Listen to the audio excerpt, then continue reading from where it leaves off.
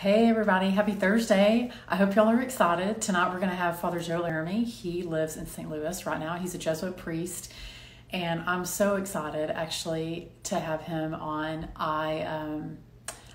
He has this beautiful book. We're going to talk about it because it's been super fruitful for me. But here in just a second, I'll invite him to join, and then we'll get started because I have a whole big long list of questions for him. So I hope you're excited about that. All right.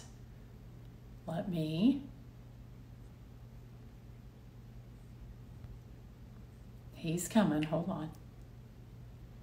Yeah, so I don't know how your week's been going. Quarantine's been, the last couple of days.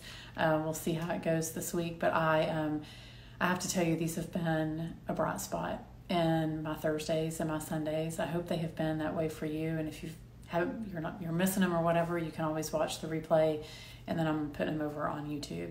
So hold on one second. All right, I'm back. I had a quick message from him. All right, here we go. Here he comes.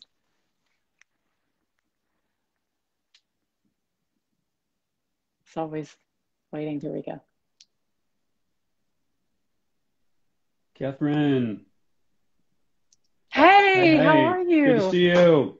I love the flags in the back. Is that your office? Hey, great. Of Thanks for course. having me. This Oh, is it's your my bedroom. bedroom. I love it. Yep. Which is also my office as of, a I know. couple I weeks was ago. just doing a Zoom call in my bedroom. So yes, now I'm in the dining room. Every room is working like dual. It's been busy. I thought I might see you like juggling as you Pretty came much. on. Yep. Do you have all your stuff? Yeah, I'm ready. Okay. You We say the will save word. that for the end because that's Do the like thing. the pièce de resistance. We'll wait till the end for that.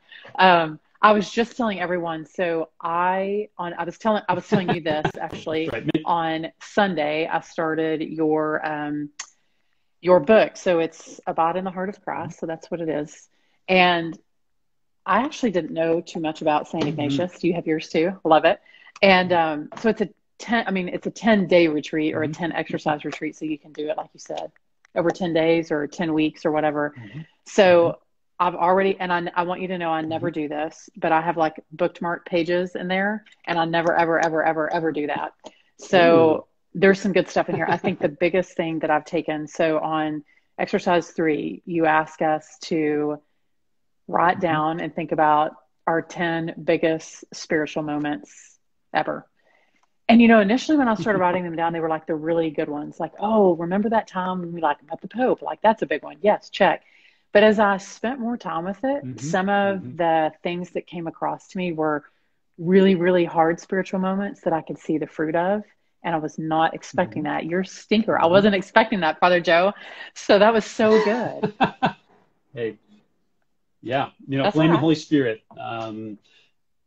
Yeah, that's been fun for me. I've done that at some Theology on Taps with some young adult groups around St. Louis, and yeah, I'm struck by kind of how fast people move into pretty deep waters. I think for many of us, maybe 2 or 3 pop out right away, and those could be some big ones like your wedding day, the birth of your first child, and for me, my ordination would be real high on that list. But you're right. Yeah, as we kind of sit with it a bit, we're just drawn in the Lord to reflect a little deeper. It's I live okay. right by a fire It's okay. station, if you can hear that. That's all I'm right. in urban St. Louis here.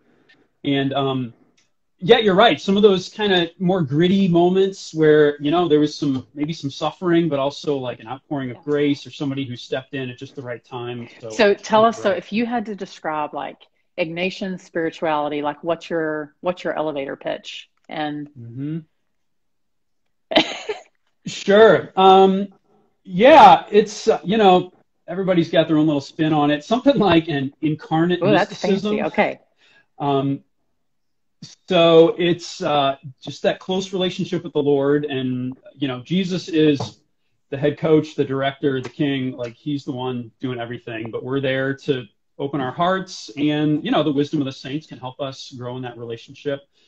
So, I mean, it is this close communion with the Lord, but also one that's very much incarnate in our daily lives, where you're living it out Yeah.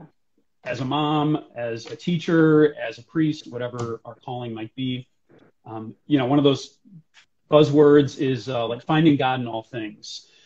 And, for Ignatius, that's not like kind of I don't know, a sort of cheap poster you would throw up on your wall, but more like, this is sort of the fruit of that close walk with Christ, that he's with me every day, every moment of the day, so that more and more I can get kind of attuned to his mind, to his heart, seeing how he's at work in my day, and sort of orient my whole being towards him. You do this in person in your social media platforms, but you also do it in the book. It's like, you're very relatable. Like, 'cause I think sometimes I read spiritual books or I have spiritual discussions with people and I'm like, they're deep and they're holy and they're beautiful, but they're also really hard for me to relate to. And so as I'm reading this, of course, remember, I'm going to have to play like the Protestant card here. So I'm still learning about all the saints, but I had no idea about the relationship between St. Ignatius and his roommate, who are both Jesuits and also saints. So what was it about the Jesuits that, as you're kind of navigating the waters of priesthood and what you want to do, how is it that you kind of came to know the Jesuits, and how did you know that that was the place where you wanted to land? Sure. Yeah, let me give you a quick nugget on St. Ignatius and then a little of my own story. And you're right. So his roommate was Francis Xavier, who was an athlete, a lawyer from a wealthy family. He was going places. And they were roommates at the University of Paris, which I got to imagine is a pretty great place to be in school. You got the perfect coffee, the bread is just always just that perfect crunch, that first bite. And in a sense, this is like the best move ever by Housing and It's like the poster. They should have put that on a brochure. I work on a college. That's right. I work on a college campus. I know that, and these folks are trying to pair up people like, okay, they have matching interests or their majors match up. But Ignatius is kind of like in the midst of his own conversion at that point. Francis Xavier is, maybe a kind of Christmas Easter Catholic. Like, he's on board, maybe not especially passionate about it. And all the more so really has his ambition on, a lot of worldly success. And so Ignatius really just through friendship, through conversation, really just wins this guy over. To fast forward ahead, Xavier becomes this great missionary to Asia, traveling around to India, Japan, just off the coast of China, kind of beloved in those places and beyond. Briefly myself, I went to a Jesuit all-boys and you were in St. Louis, right? Also, so you've always been University. In SLU or in the area, right? Okay. That's right. I saw it. Yeah. So one of my little the Billikens flags here is St. Louis U. You can just see the edge of the Cardinals baseball. From St. Louis, just really good experiences at those schools, some good friendships that I maintain, buddies who I've now presided at their weddings, I've baptized their kids, and meeting some great Jesuits, some guys who were younger, maybe in studies at the university. So we have about 30 young men who, as part of their formation, take classes at SLU. I had some undergrad philosophy and theology classes where I was even sitting next to those guys who were felt. Oh, hold on. There we go. Hung out. There we go. Of faith that I found in them. Also some older, wiser Jesuits who were teachers, in addition to some of the younger Jesuits I saw around campus. So, in a nutshell, I think it was just their friendship, their example, and seeing Christ. So that was Catholic tuition money well spent for your parents. I suppose but so. We all find our vocations, I think, in different places. People, relationships influence us, and we have a chance to meet people and say, oh, I hadn't thought about that, or I hadn't viewed, like, I know for me personally, when I meet other moms, I'm like, oh, I hadn't thought about mothering that way or being that kind of mom. Like, they're very inspiring to me. So that's a beautiful gift that you were able to have relationship with them kind of in your formative years, and then you show up. But you're like all in SLU. So, this just happened, but you've been the campus director at SLU for how long? For the Catholic Campus Ministry Program? Yes, I've been 2 years on staff. 2 years as a campus minister. I'm not the head guy, which frankly is fine. I think it gives me a little more freedom to hang out with kids and Right. go to basketball games, have coffee in the lobby of one of the dorms. So yeah, a real grace there, especially to be back at my alma mater.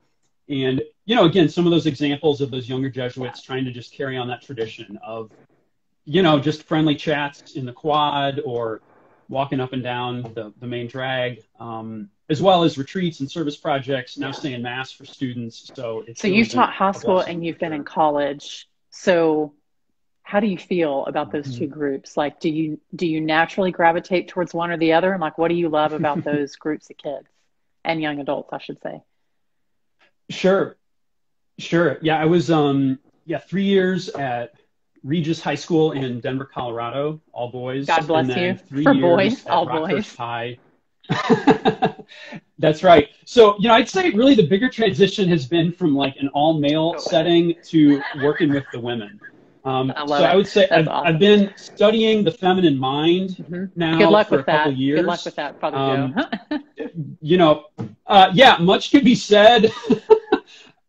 I feel like the guys, I understand them. I went to an all-boys school. I live with all guys currently. In certain ways, it's a little simpler, a little more straightforward. Kind of what you see is what you get. But, the women at SLU are just incredibly talented. So often they're committed to service and faith. They're, if anything, their problem is like they're doing too much good and they don't have time to sleep or, take a break now and then. So that's a challenge. I mean, we have a college kid. He's at a co-ed university, so he's at Texas A&M, and he's a freshman. So he just started last fall, sort of got interrupted this spring. But I know that I have some men and women on here who have either adult children or who are getting ready to launch a kid to college or, just to post high school and what do they do after that. So I guess I'm really curious, since you spent time with high school kids and you spent time with college kids and knowing like that sort of butterfly experience as they go from the caterpillar in high school to butterflying and whatever in college. I mean, what's your advice to moms and dads who are getting ready to launch a kid? Like, you see them on the other side, you spent time with them. I know for me personally, it was hard to let them go, but then I sent them to a college campus and I'm like, now here you go, good luck. And I spent a lot of time praying, but what advice do you have to those parents who are getting ready to send their kids off and help them send them off in the best way possible and how to love them while they're there?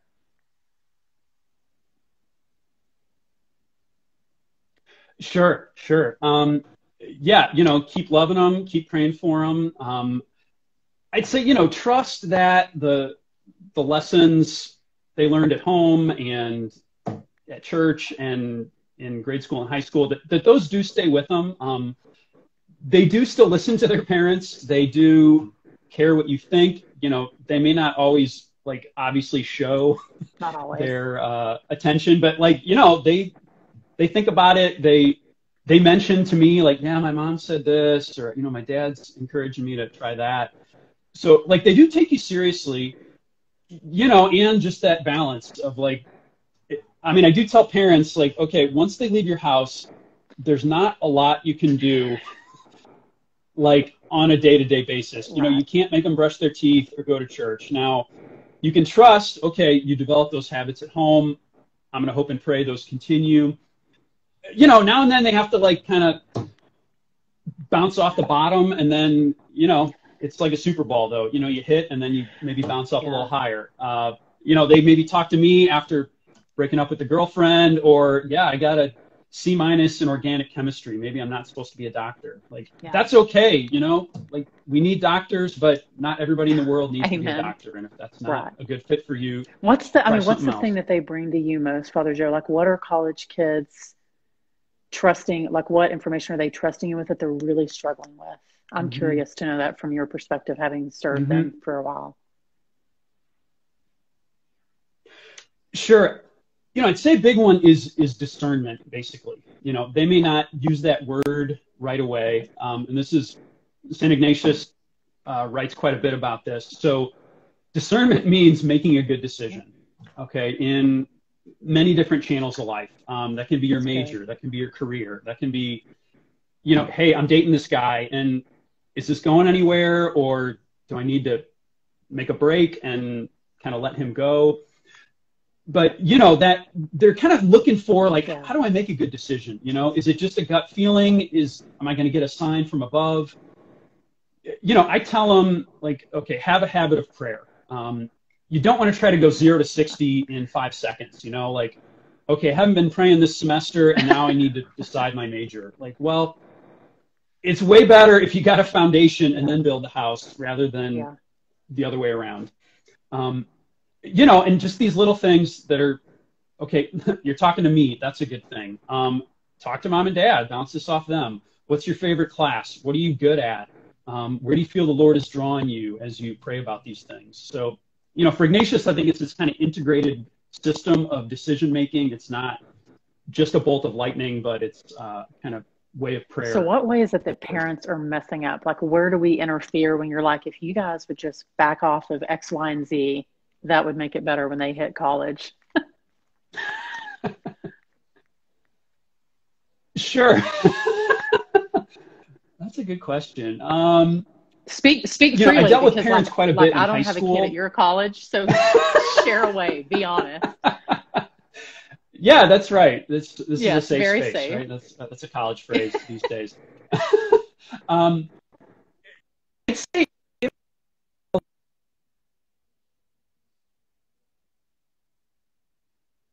Nope. Hold on. Here we go. Uh-oh. Father Joe froze on me. I don't know if he froze for y'all too. Maybe it's my Wi-Fi. It hasn't been super great today. No. I'm sorry if we froze there for a second. So I'd say, moms and dads, let them make some small and medium-sized mistakes. If they get a C+, like, you can talk about it. Like, you don't have to throw them a party just because, you celebrate everything. Like, okay, you got a C+. Hey, let's talk about that. Were you doing the work? Is this a class that you want to pursue further? Clubs and friendships too. Like, okay, you're trying an a cappella club or trying to get on the lacrosse team. These might be okay things. Like, kind of let them try some stuff out that's reasonably wholesome. The guardrails are there. Like, the 10 Commandments and the law of the land, those things are reasonable to pursue, but to just, kind of, they don't have to get 100%. I think that's the hardest thing as a parent, is because our whole life is oriented, and I don't even call it helicopter parenting, but like lawnmower parenting, because we were trying to like mow down all the obstacles, right? And then they get to college and I'm like, I don't know the obstacles. Please tell me. And then they're also not communicating as well because they're trying to be like their own person and figure stuff out. And for me, that was the hardest part, was not only to let them go, but to let them fail in things that I didn't even know they were failing in until we would get like the progress report. And I'm like, what is this? Like, what is happening here? So it was a growing year for a lot of us. It was a growing year for our son. It was a big growing year for us. And it was a growing year that I was not expecting. Like, I was like, I've got motherhood figured out. Like, we've been at this for 19, 18 years. I have 6 kids. It can't be that hard. And then we sent a kid to college. I was like, harder than I thought. So I guess maybe a little bit of solidarity for mamas who are watching to say, you're going to make it. Like, find your people. And that's really good advice, Father Joe. Thank you. Yeah, just one more quick one. Look at Jesus as the ultimate father figure. He lets his guys make some mistakes. The disciples are not straight A students. You tried to cast out that demon and it didn't quite work. Let's talk about that. Like, I told you to do something and you didn't. Yeah. Let's talk about that. Christ as just the model for all of us. So I want to switch gears a little bit. That's really good. Thank you. So you spent some time in Belize. So I know a lot of times when people think about Jesuits, they think of missionary work. So I would love to hear about maybe your most poignant moment while you were in Belize, or the thing that when you came back that you were most grateful for that experience in Belize. Sure. Yeah, great question. So I was there right after ordination for a semester. And yeah, my superior loves to send guys there kind of, while we're young and fresh to just get a taste of that. Right. So briefly, Belize is a very small country in Central America. It's a former British colony, so the official language is English, which makes it a nice place to visit because for many of us, that's what we speak. And it's so small. It's like the size of Massachusetts. There's only maybe 250,000 people in the country. But all these very interesting little cultures. So there are African descendants who live there, some of whom were on a slave ship that shipwrecked, and then they survived and had a little village and then kind of grew and thrived following that. There are Mayans there who have their own language, their own culture. So these are indigenous people. They have their own sorts of pyramids that are, a smaller scale, but something similar to what you might find in Egypt. You've got Latino folks from Guatemala or other parts of Central America, and then a handful of like old British people who sort of hung out, liked it, stayed. So just really fun, great food, great music. So I was in this little village in the southern part of the country working with some Mayans in a few different little towns. So one story I like to tell. So I'm in this old pickup truck that has literally, I think, 400,000 miles. So it's like that's a lot of zeros. And these are hard miles. You could just like look through the fender and see the engine because it was all just rusted out. But more or less still sort of was working. So I was with a younger Jesuit, a novice who was there for a few months. So he and I are on this trip. It's about a 2-hour drive out to this remote village. And it had rained in the last day or so. So these roads, imagine like one of these like monster truck races you might see on, Sunday daytime ESPN or something. So, I mean, literally, like, I am flooring it as we get to the bottom of a hill so that I can make it up the next hill. And then we come down, and there's, like, a splash, and it's fun. But, and there are no gas stations out there. There are no mechanics around. So, okay, anyway, we hit this one bump, and just one of these moments where you say, okay, this is bad. Maybe so you said a word. Fireball that. Yeah, it's okay. Yeah, I think so. This fireball comes out of the hood of the car. I hear this thud, and then the truck just kind of rolls to a stop. So I look in the rearview mirror, and sure enough, the battery has fallen out of the car. Behind you. So I don't know a ton about. Oh my God. The battery is smoldering, like sitting by a mud puddle, and I'm looking at it in the rearview mirror. Turn to my buddy and say, I guess we walk the rest of the way. So the sun is starting to set. I have my map is literally like drawn on a dinner napkin by the older Jesuit who, it says things like there used to be a bridge here. ? Not sure if it's still there. It's not like Waze that you can just punch it in and it tells you.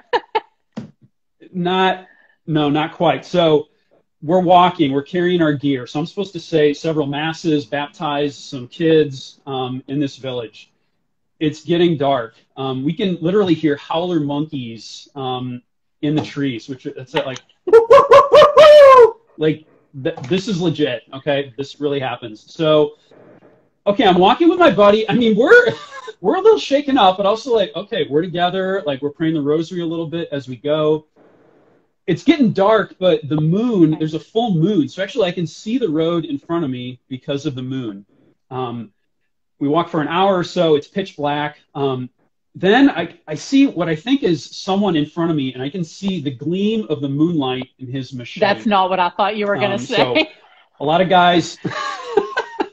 A lot of guys will carry machetes for, it's just kind of an all-purpose like a pocket farm implement, like, Okay. That's right, yep. So he says, something like, Padre. I speak a little bit Spanish, like, sí, soy el padre. Are you the priest? Yep.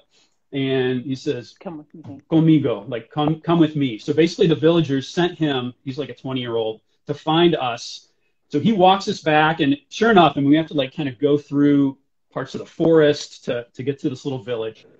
We come to this little church, and everybody in the village is there praying.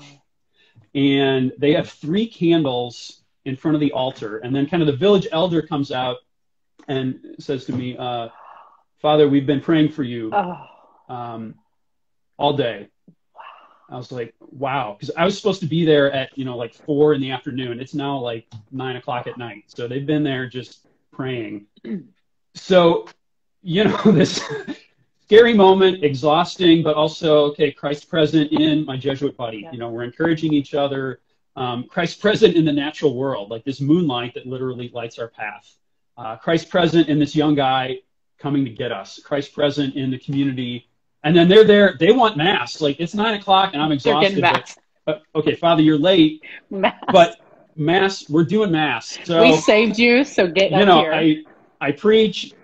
That's right. I baptize these beautiful little kids. So a wild night. Wow. I'm so glad that I had no idea that's what that story was. Oh my gosh. I was not expecting you to say that. Ooh, I'm not a crier either. Wow, that was awesome.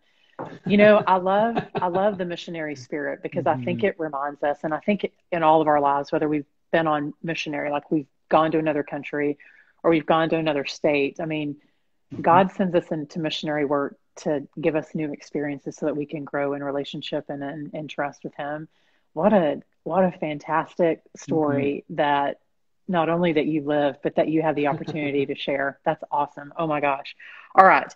So I'm looking at the clock. I'm making sure we have time. All right. So, all right. So tell us, so how did you get started on juggling? Like that's your, so my brother juggles and every time he does it, I think, oh, I can do that. It's a massive fail. Yeah. So how did that come about? Like, I know that's a thing. Like you're good at it. Sure. It's a fun hobby. My dad taught himself with a book in the 80s. This is like pre-YouTube and everything. And then he taught me when I was about 10 years old. I got to high school and there were a few other guys who could kind of do it.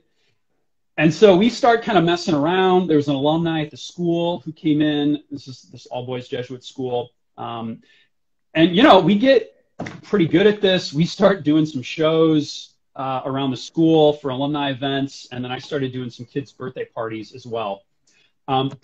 I love messing around with it around campus. It's, it's eye-catching. Is that a priest? Wait, there's a priest juggling? Like, it's, especially with freshmen, like the first month of school. It's That's got to be a great fun. icebreaker. And they'll come up. Totally. Then I get to chat with them, and I can kind of show them what I'm doing, but also like, hey, where are you from? Or, yeah, what are you studying here? Or, hey, I do this retreat. You might want to check it out. It's coming up. So, okay, basic shape, ready, and I'll show you in a second, is the gateway arch, okay? So that's the shape, okay? I love this. Everybody, y'all take notes. Pay attention if you're watching. It goes you got a ball. up like this, just super simple, right? Just like up and up, okay? It's easy when I do it because I've been doing this for a long, long time. Okay? Notice so, I'm not doing it with you. Two is piece of cake. 2 is just 1 plus 1, right? So, okay, up and up. Okay. So this one goes up, kind of gets to the peak, and then this one comes underneath of it. So again, sometimes people will try to do this, which is a different sort of thing. Okay, so just up and up. Okay. Again, looks easy when I do it, right? It looks great. Okay, 3 is just 2 plus 1. Sure. Right? This is just basic math. All right. So, but it's the exact same thing as 2, actually, but you just keep going. Okay, because 2 is just that. You just add. But 3, you just add another one in there. So what's your? So something I also learned. Like, do you have certain things that like you juggle easier than others? Like you do like the things, right? The big, what are they, like pens? Sure. Yeah, I got I got my clubs too. I know. I'm impressed. This is good. Okay. Tricky, but look, I'm like scooting back. Okay. I'm kneeling back, now. To give you more room. I don't know if you can see this. Yep. So, this looks cool, and it is. It's the exact same pattern. They're just fancy and they're flipping in midair, but it's the exact same thing. Okay, one more is try this. Okay, everybody's got tons of these in their house, right? The great thing is these fall really slowly. Okay, so you can kind of practice them to get a feel for it a little bit. Okay, but the exact same pattern. So this one goes up, this one's going to come kind of underneath. So this is boy approved. So if you have boys and they want to learn how to juggle, give them the sacks. I love it. He froze on us. Hold on.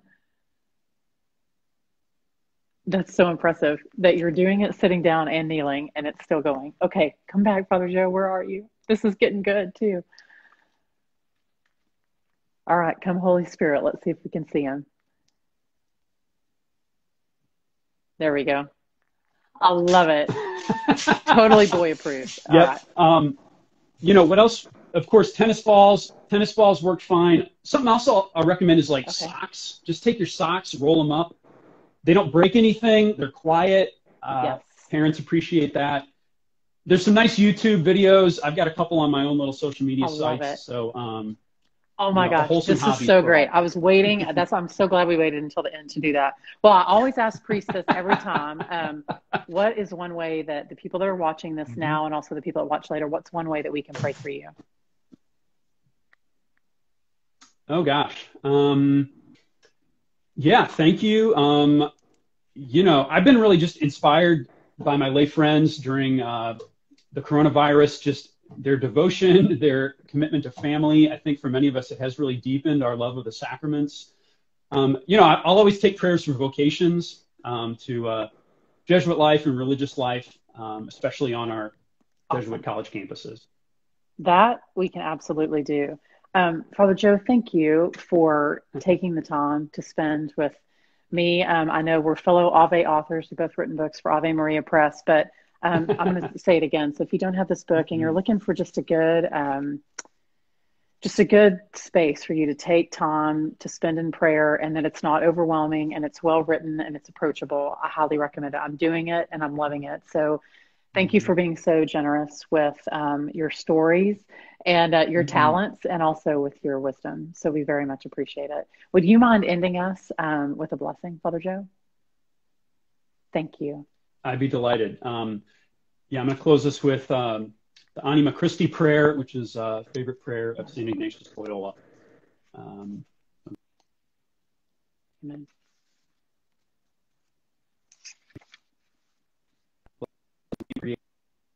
Water from the side. Of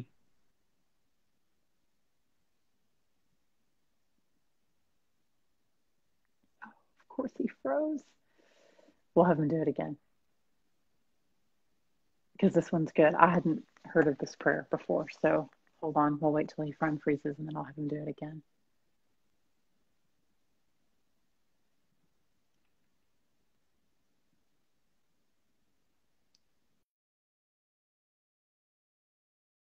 Come, Holy Spirit. Oh, and then he left. Okay, so I'm going to read it to you just so that you hear it. So it's Anima Christi.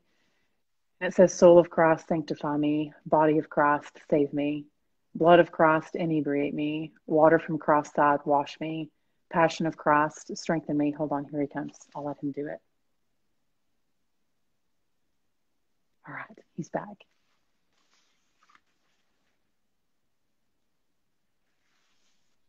Okay, you know, the Holy Spirit is always with us, but Wi-Fi, okay. Not necessarily. I know, not always so much. All right, we'll start it over. Okay, should I go from the top? Doing it? Yeah, take it from the top, Father Joe. Okay. Soul of Christ, sanctify me. Body of Christ, save me. Blood of Christ, inebriate me. Water from the side of Christ, wash me. Passion of Christ, strengthen me. O good Jesus, hear me. Within thy wounds hide me. Permit me not to be separated from thee. From the wicked foe defend me. At the hour of my death call me, and bid me come to thee. With thy angels and saints I may praise thee forever and ever. Amen. In the name of the Father, and the Son, and the Holy Spirit. Thank you so much, Father Joe. Have a beautiful weekend. And I know that you're getting ready to go on to a new assignment, which I know that you'll be announcing soon publicly, but many blessings in what you do and how you serve the church. So thank you so much. All right. See you later. Bye, Father Joe.